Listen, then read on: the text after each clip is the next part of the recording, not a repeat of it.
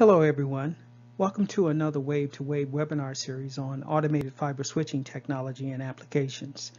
We invite you to view our complete series of webinars to get the full overview of beneficial impacts of automated fiber switching in various deployment applications. Today we will look at introducing automated fiber switching as an enabling ecosystem component for passive optical networks, or PONs. Today's webinar will showcase the benefits of automated fiber switching technology in PONs with a focus on protection schemes. Next slide, please. We'll start with a discussion on typical PON deployment architectures. Here we will focus on both tradition and emerging approaches within newer standards and product architectures. This is followed by a detailed investigation into protection schemes. Although protection schemes are called out in the standards, most vendors have settled on a couple approaches within their product sets. We will then look at the CapEx and OpEx challenges associated with these protection schemes. Specifically, we'll investigate the financial impacts of providing protection with basic PON products with no ecosystem support from other beneficial products. Once we have reviewed these challenges, we will discuss the benefits of integrating automated fiber switch technology into PON infrastructures and the immediate positive impact it has on both CapEx and OpEx expenditures. After the benefits discussion, we will turn our attention to a brief overview of an AFS technology fabric that is cost-effective, efficient, and elegant in its implementation approach. We'll conclude with a quick look at the long-term benefits of utilizing AFS technology within the PON ecosystem. So let's get started. Next slide, please. When speaking of PON technologies, we generally refer to the following equipment: an optical network terminal or unit referred to as ONT or ONU that is located directly at the customer premises to provide a communications connection to customer equipment. Next is an optical distribution network, or ODN, that typically consists of optical cables and 1x(n) passive optical splitters. And finally, an optical line terminal, or OLT, located in a central office, or CO, and controls the bidirectional flow of information across the ODN. You may notice the terms ONU and ONT are used interchangeably. However, standards such as ITU-T recommendation G.987 define an ONT as an ONU that supports a single subscriber. Therefore, ONU is a more general term. Also, the term OLT is used here to refer to the network side equipment that is connected to multiple ODNs. Therefore, an OLT network element typically contains multiple OLT line cards. The splitter is a bidirectional device that in the upstream direction or towards the CO couples the signals received from multiple ONUs onto a single fiber. In practice, the splitters used in PONs generally have symmetric loss and optical power split characteristics. Next slide, please. There's a lot of variation in where PON ONUs have been deployed relative to end users. Three of the ONU location options are an ONU deployed at a single-family residence called fiber to the home, at an apartment building or small business referred to as fiber to the building, and in a curbside pedestal serving several single-family residences called fiber to the curb. The ONUs may be located either inside or outside of homes and buildings, and in the fiber to the curb case, the ONU is likely connected to each residence using a dedicated copper-based service. Locating the splitter and split ratios are important factors in the economics of PON deployments. For a high-density area, the splitter needs to be placed close to customers for it to be cost-effective because the shared fiber represents a large percentage of the loop length. For medium to low-density areas, the splitter will likely be more cost-effective in the central office to reduce the OpEx needed for truck rolls. These architectures are also interchangeable from a planning perspective with other types of access fiber network deployments, such as wireless cell sites. Next slide, please. Centralized Radio Access Networks, referred to as CRAN, is a proposed architecture for emerging next-generation cellular networks. CRAN deployments are important since LTE-A is already here and 5G is on the horizon. To maximize asset utilization and simplify cellular infrastructures, wireless network operators are exploiting the convergence of wireline and wireless networks. Since a radio tower site can consist of at least 3 sectors, with each supporting at least one carrier, the number of fiber connections for one tower site can be as high as 12. As a result, it is necessary to find an optical transport solution to support streams between CO digital unit equipment and remote radio units while consuming as few fiber resources as possible. PONs can be used to connect CO-based digital units to remote radio units, and this network is often referred to as front haul. As the number of streams on a single pair increases, it becomes more important to have geographical redundancy and protection in case of a fiber cut. A high number of RU streams can be transported into a reduced number of optical fibers using wavelengths and PONs instead of dedicated fiber links. Given the increase in traffic bandwidth, it is also important PON standards and technologies support bandwidth evolution. Next slide, please. Most deployed PONs in the U.S. are gigabit or GPON systems, while Ethernet or EPON systems were more popular internationally. To support higher bandwidth demands by applications and subscribers, telcos are deploying next-generation PON or NG-PON systems involving 10 gigabit GPONs, 10 gigabit EPONs, and WDM PONs, which all support much higher bandwidth than legacy PON technology. However, all PON systems have an OLT. The only difference is that GPONs and EPONs use a passive optical splitter. The WDM PON uses an arrayed waveguide grading filter or AWG filter to separate the wavelength communications channels between the OLT and ONT. Next slide, please. Turning our attention to economic considerations, the outside plant fiber cable installation costs are the largest component of the total cost. However, the bulk of equipment costs are tied to the very expensive OLT units. The University of Colorado Boulder performed a detailed actual outside plant study with a 20% subscriber penetration rate. In their model, the OLTs supported 8 access modules or line cards. Each access module had 4 10-gig ports. Each OLT also contained a system controller module and a switching module for management functions and aggregation of traffic. The OLT cost for end subscribers is represented as shown in the equation on the slide.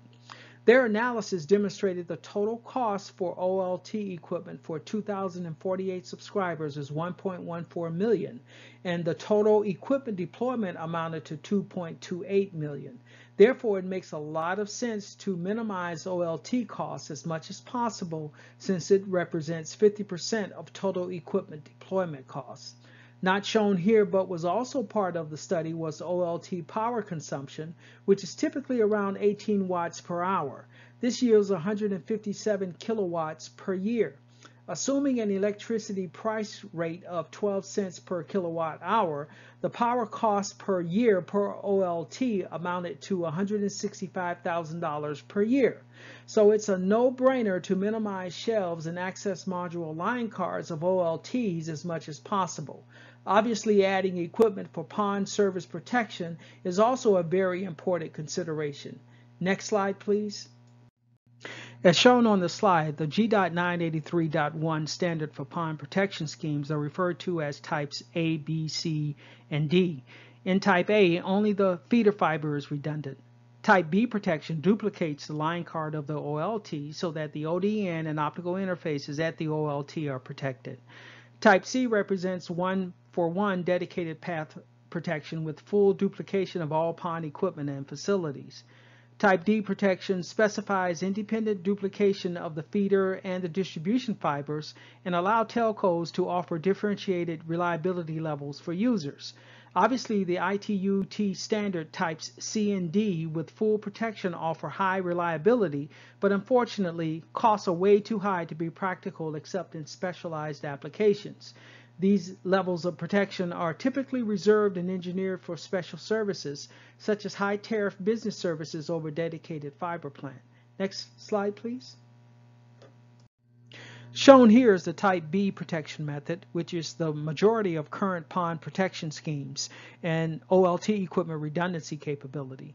Both the OLT line cards and the F1 facilities are protected. Although the OLT line cards is one-for-one redundant, only one of the line cards can transmit to the ONT. The redundant OLT line card and the F1 facilities protect all the ONUs, residential and business. The business ONTs may have the F2 and ONU port protection as well. The single-family residential ONT is on a non-redundant F2 path, which represents most deployments. Before protection switching, the OLT needs to perform ranging to the ONUs. After completing the ranging process, the OLT switches the port 2 link.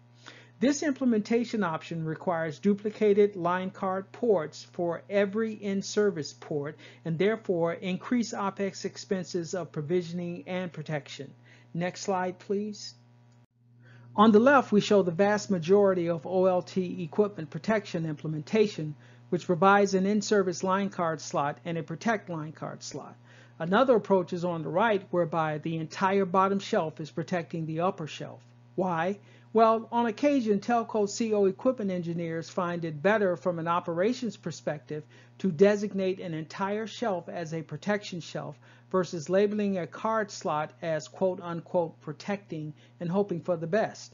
Both OLT protection implementation options actually waste close to 50% of the in-service deployed OLT equipment, increasing CapEx and OpEx expenses. Since economical trade-offs are critical in large-scale telco networks, improving reliability by duplication of OLT's shelves and line cards is considered extremely expensive.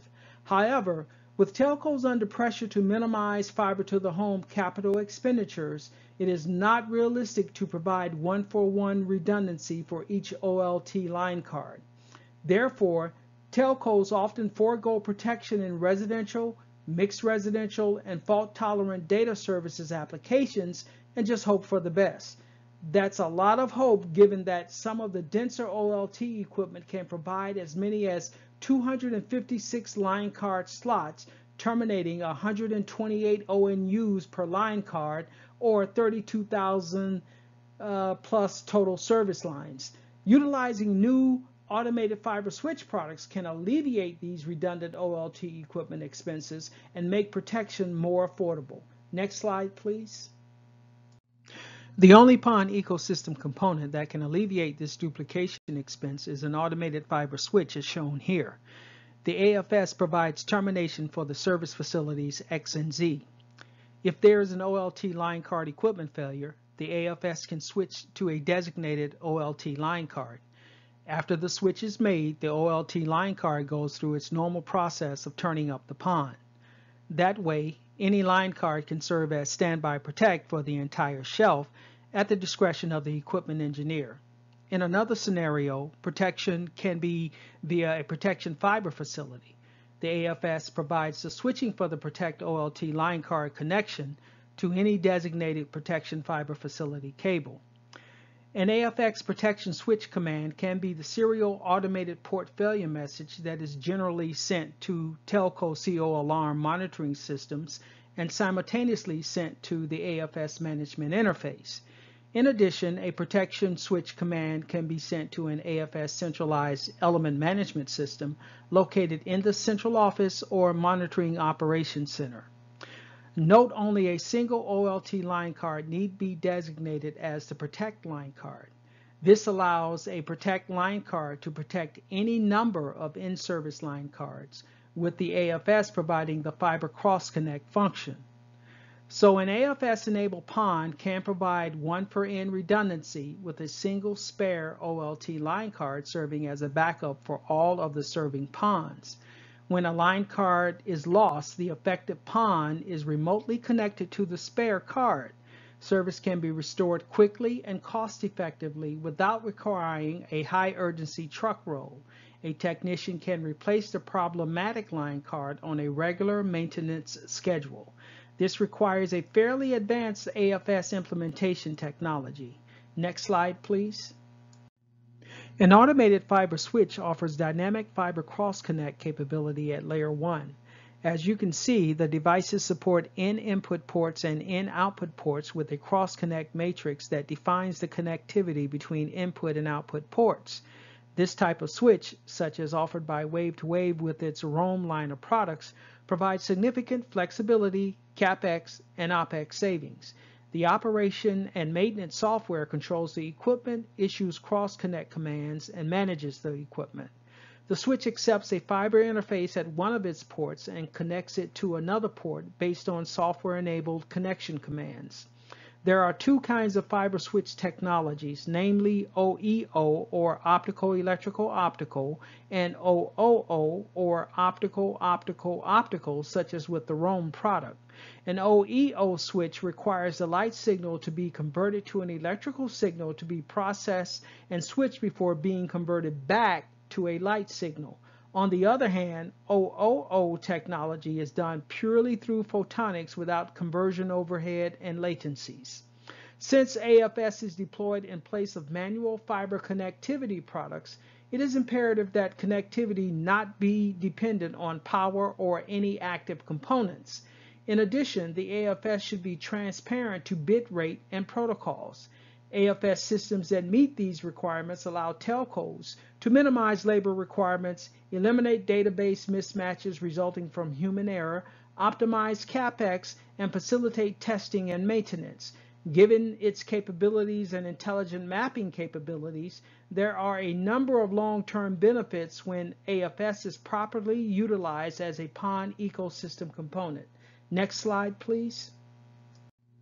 Staying competitive and ensuring long-term profitability are two crucial drivers for today's telco. To ensure their profitability, telcos must optimize their networks and carefully control both capital and operational expenses. Positioning the AFS at critical flexibility points allows just that, while also improving quality of service by offering a number of critical capabilities, including remote troubleshooting of problem fibers, central monitoring of service degradation over time, rapid fiber identification, cost-effective protection, and accurate connectivity records. Additional benefits of automated fiber switching as an integral PON ecosystem component include faster time to revenue via reduced provisioning times, increased customer satisfaction since service turn-up delays are minimized, fewer truck rolls leading to direct labor savings, sharing of centrally located test equipment such as OTDRs, and as noted earlier, efficient use of central office space and power utilization. AFS also significantly reduces other equipment capital expense needs while reducing operating expenses, delivering a return on investment in less than 2 years. Next slide, please. We have demonstrated that automated fiber connectivity enables a more efficient optical protection network architecture. It reduces the amount of protection circuits while it increases the availability of service. The result is significant CapEx savings and improved SLA success rates. Today, an average of 9 connection points per customer are found inside a large central office that serves more than 50,000 subscribers. This large connection point number is due to poor migration planning and poor documentation of existing fiber links. An AFS will allow automated identification of fiber cables and cross-connects, reducing the number of redundant fiber connection points. A great example of an AFS is Wave2Wave's Roam system, which enables fiber connections to be made automatically, remotely, quickly, and without on-site manual intervention. The Roam product is about network connections, when needed and where needed. With patented mechanical latching technology and fiber management, making connections is possible remotely, precisely, and robotically. With Roam, service providers can minimize network outages and restore service more quickly when they occur. In addition, Roam reduces CapEx via equipment reductions and OpEx via reduction in truck rolls and technician labor by automating fiber management. The Roam product allows telcos to remotely configure connections without risky manual patching and without exposing high usage connections to human error. So in summary, the only effective way to manage PON costs is to minimize equipment and labor requirements. Specifically, it is imperative to minimize the need for duplicate OLT equipment. Therefore, automated fiber switches such as the Roam product line should be a key ecosystem component in the telco arsenal to address PON economics and ongoing operations concerns. That brings us to the end of the webinar, and thank you for joining us today, and we look forward to seeing you on another webinar in the series. And please, feel free to send any questions you may have to info@wave2wave.com. Have a great day and see you soon.